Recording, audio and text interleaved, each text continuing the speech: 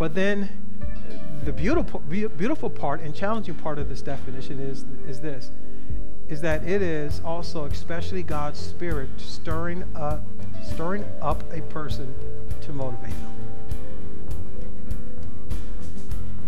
You see, so the time you get waken up at night by the Lord, yeah, it's the Lord. It's not your bladder.